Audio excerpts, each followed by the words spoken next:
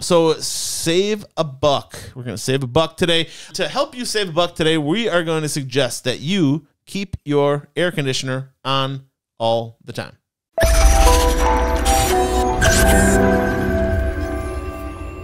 Sometimes people will have a tendency to turn that off or turn it off while they're gone to work or whatever, you know.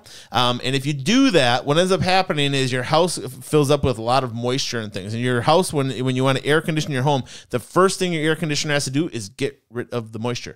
If it doesn't get rid of the moisture, if it's not dry in your home, it can't cool the air down. So it has to get rid of all the moisture. Now, what you can do is you can adjust your air conditioner temperature a little bit to not run all the time, okay? But you don't want to turn it off completely if you want to have it cool when you come home.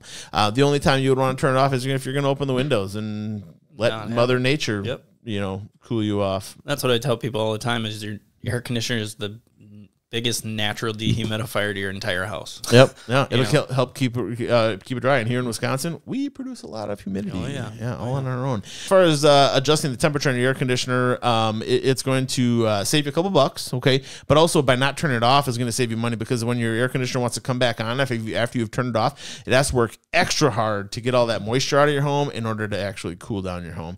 And it has to run for a lot longer as well. If you just leave it on and you set it to a higher temperature a little bit, it'll run occasionally for little periods of time, but that's better than running constantly for an hour and a half trying to get your house cool again, you know?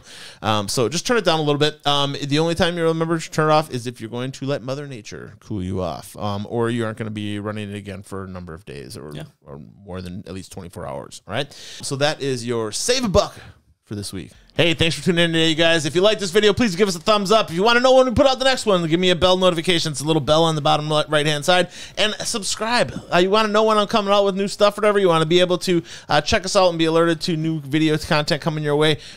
Subscribe button's really the way to go. Thanks again for tuning in, you guys. Remember, the better you take care of your house, better it's going to take care of you. Have a good one.